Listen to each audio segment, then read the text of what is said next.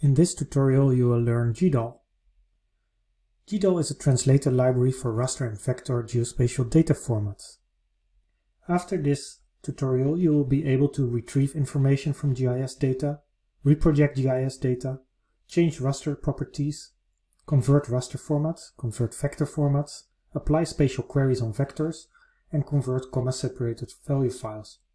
In the end, you'll also learn how to perform batch conversion. If you have QGIS installed, you can run GDAL commands from the OSGeo4W shell. Let's first go to the folder where we have stored the tutorial data.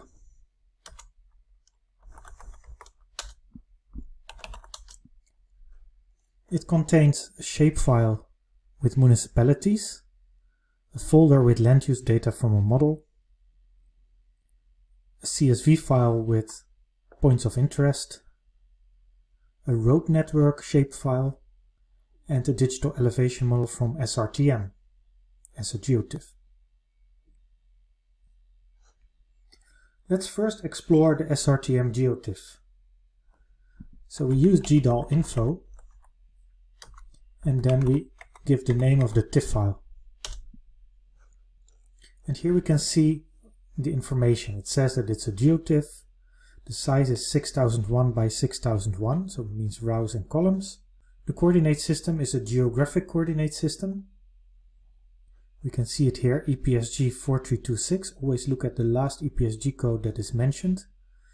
And the units here are in degree, so the coordinates are in latitude, longitude. The pixel size, which is also in degrees. And the boundary coordinates also in degrees. And a no data value. Now let's in the same way explore the vector data. So we go to OGR info. Let's also see how to use OGR info. To go here to vector programs, OGR info. And I see that we can use the argument AL to list all features of all layers. So it gives us all the information that is there. If you want a summary, you can also use -SO. Let's try those. If I do AL and then we apply it to the roads shapefile, the road network vector file, I get here all the data. That's of course too much to read. So I stop it with Ctrl+C and I use the more command to look at it carefully page to page. And there I see how many features it has. Had a lot of features. With space I go to the next page. I also see that this one is EPSG 4326, so geographic coordinate system, latitude, longitude, and contains a lot of attributes. If I would have used the summary mode, so here you see that that is SO. It will only show very little information that is not very useful. Let's check the layer with the municipalities and also use their AL. Also a lot of data in it, so also use more. And there I see 418 features. The extent looks not like latitude longitude, and I can see here from the projection that it's the Dutch projection Amersfoort Rijksdriehoekstelsel Nieuw, which is EPSG 28992 with units in meters. And then there's all kinds of census data per municipality in this file. I get out of here with Ctrl+C. So the idea is to reproject the datasets to the Dutch projection, so we can do further analysis with that. And if we want to convert the DEM, the raster file, we use GDAL-warp. So here raster programs, GDAL-warp. It's for image reprojection and warping. And that's what we're going to do. Use GDAL-warp. And I use the target projection with TSRS. And then EPSG, the target projection is the Dutch one, that's EPSG 28992. Amersfoort Rijksdrukstelsel, and then give the input file and the output file name. Let's call it DMRD Rijksdrukstelsel.tif and run it. And here we see that it converts the file to the projection. And we can check the result in QGIS. So let's see. Here's the file, and I drag it to the map canvas. It asks me which conversion I want to use. I use the default one, and there it is in the correct projection. I can check it with the Quick Map Services plugin.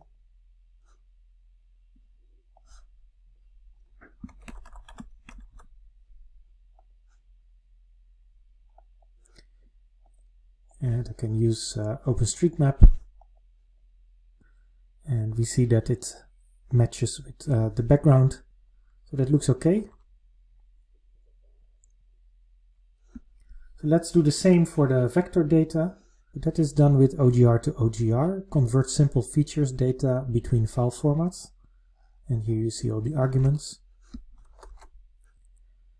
So OGR to OGR, and the target SRS is the same, EPSG 28992. But here you need to give the output first and then the input. So it will be here roads reprojected .shp for a shapefile, so it will recognize that, and the input roads shp. And when I do enter, it will do the reprojection. It's a big file, so it takes a while. You see that it gives a warning that has to do with some characters in the attribute table, like accents that are giving some issues, but it doesn't affect the data, just the text in the attributes. You can solve that if you use languages with a lot of accents by using another encoding instead of UTF-8. Okay, there it is. We can also open it in QGIS.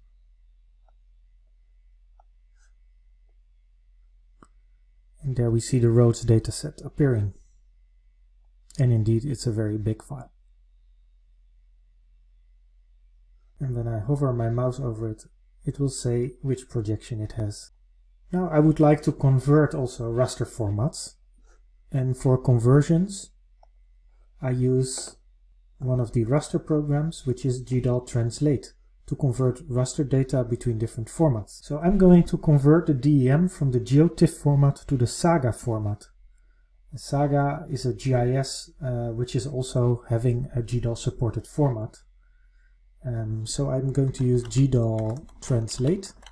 It's with an underscore. And I specify the output format that I want with OF. And that is Saga. You can find these formats also here on the side under raster drivers. And you need to use these short names. And here you find Saga, and you can find a description about the format and how to use it. So our input is the DEM in the correct projection, the one we just made. And I'm just going to save it to dmrd.sdot. That is the extension of the Saga format. And here it's done. You can again check it in QGIS. It should be exactly the same as the other file. Up there it is, goes on top, so it covers our roads now. But it looks okay. S.dot file in the Dutch projection. For some formats you need some more arguments. In the rest of the course we will also use PC raster. PC raster needs a specification of the data type, if it's Boolean, nominal, scalar, etc. So let's also convert the same data to PC raster format to see the difference. So we use GDAL Translate, and the output format is PC raster.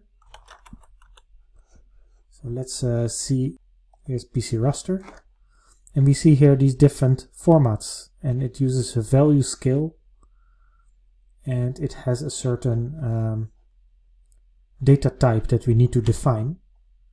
So our DEM is floating point, so we use -OT float 32. With float 64, that is for a lot of decimals, but here float 32 would be okay. And we need to use the options for this format with MO. And because it's scalar in PC raster, we use V as scalar in quotes. And then the input file, just use the TIFF, you can also use the SDOT. And then we write it to DEM_RD.map, which is the PC raster format. And there we go. And also PC raster is a GDAL format, which you can read in QGIS. And we need to choose the raster one and simply drag it.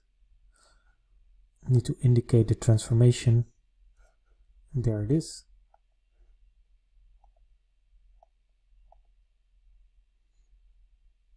So this is PC raster. PC raster doesn't have a projection, therefore we see the brackets here.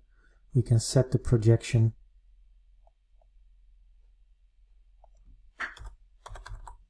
In this way. So there it is. So we can also convert vector formats, therefore we use OGR to OGR. And that's what we're going to do here. And we're going to create a Google KML file that can be opened in Google Earth. So to specify the format, we use -F, and then we have KML as the format. If you want to see there the formats, we go to vector drivers, and there you find KML, keyhole markup language. So that's what we use. And then remember, we first put the output file. Let's call it gem.kml. And then the input file, that's the shape file. I press enter. It gives some warnings, but it still works. And now I can open that file in Google Earth, simply double clicking it. And there it is, all the municipalities of the Netherlands in the KML format. Besides conversions, we can also do spatial queries of vector data. And we want to create a map of one municipality, the municipality of Delft. So we're going to do the following analysis with GDAL. We're going to select the community of Delft from the community map and save it into a new shapefile. And then we're going to intersect the community boundaries of Delft with the road map of the Netherlands, so we only have the roads in Delft. So we can use a spatial query to select a feature from the vector map, and we need to know which attribute is there for the names of the municipality. So I'm going to use OGR info on the municipality map, and there's this feature GM naam, which is the name of the municipality. So I can execute also OGR to OGR for doing these spatial queries. The format that I want to use as an output, SRE shapefile. And then I'm going to do the query with where. GM naam equals, and then I want the municipality with the name Delft. Output will be Delft.shape, and the input is the municipality layer. And then I execute it. And there it is. And then let's open it in QGIS. Here's Delft. And it's over there. So that works. Let's check. It has the correct projection. So that's all correct. We have the boundary. Now the next step is that we want to get the roads out of it. And to do that, we also use OGR to OGR.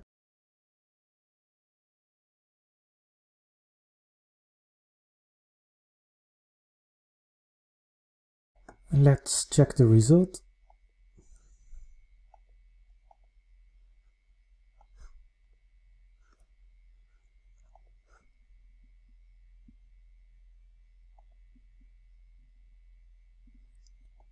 There we have the roads in Delft.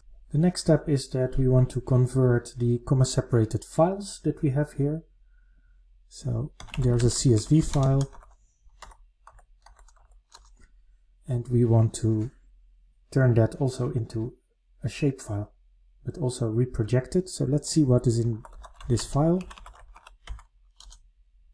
And we see it has latitude, longitude coordinates and different objects, IDs, and it's separated with a comma.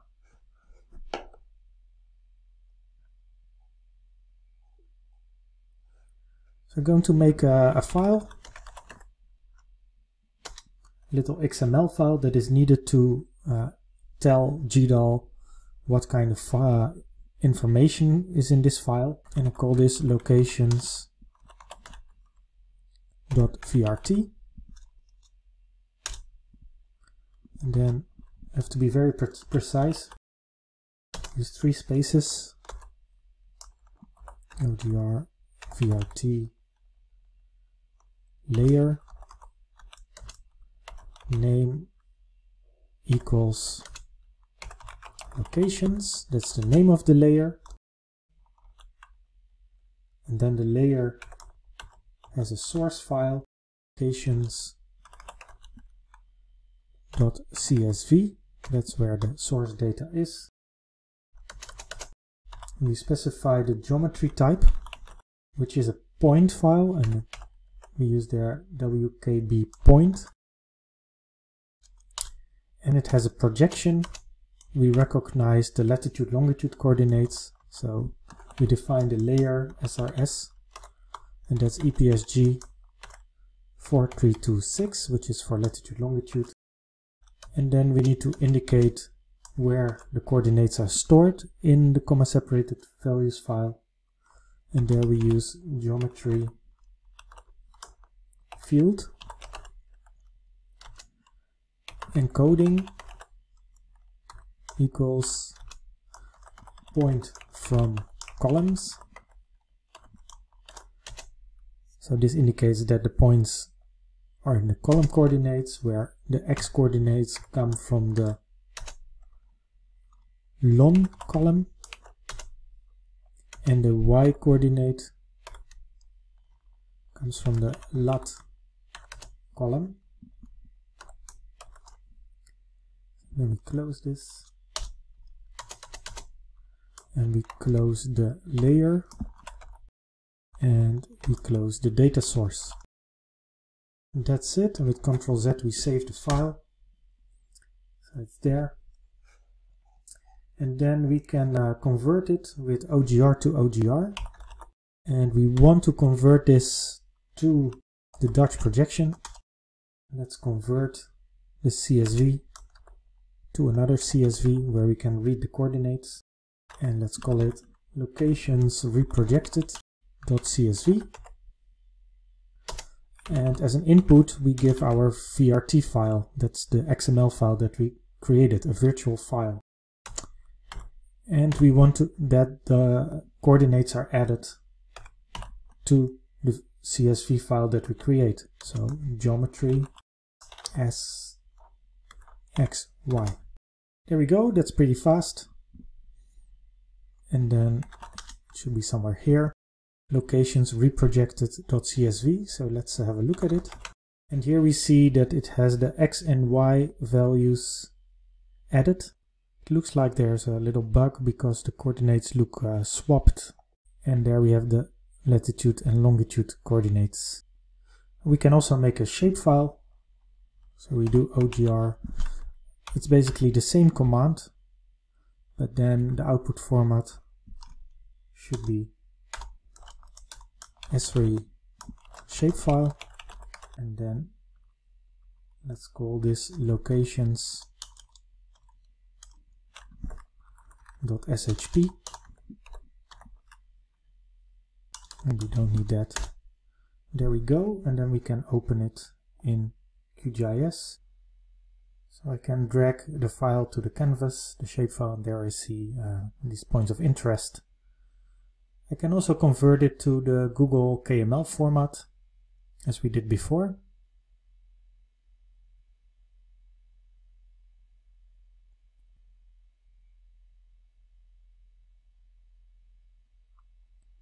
And then I can open it in Google Earth and visualize it. And these are some points of interest in Delft, like also the building of IHE Delft Institute for Water Education and the church, different churches. The last thing that we're going to do is a batch conversion. So here we have a whole set of Idrisi files. These are raster outputs from a model in Idrisi format. And I would like to convert all of them to GeoTIFF. There will be a lot of work to do that one by one. So we're going to use the GDAL translate command, but then in batch. So I'm going to make another file, a batch file.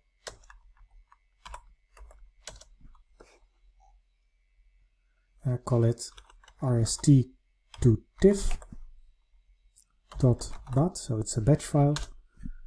And there I'm going to make a loop for each file. That's what this means. In, and then the pattern that we are looking for, rst. So for each file which complies to the extension rst, do, then I want to see the file name. And if I use nf, in this way I can show the part that is before the extension, before the dot. So it will show that on the screen. And I want to do GDAL translate. Output format GeoTIFF. Then as an input the file name of the input, the Idrisi file. And as an output I want the part before the dot. And then I add .tiff to it. And that makes the command. And then a bracket to close this loop. And then Ctrl Z to save the file. And then I can run it, rst to tiff.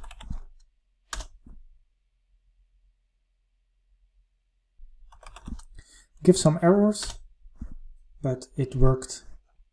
And we have here all the TIFF files. The errors have to do with the projection. So we can visualize this also in QGIS, and there it is.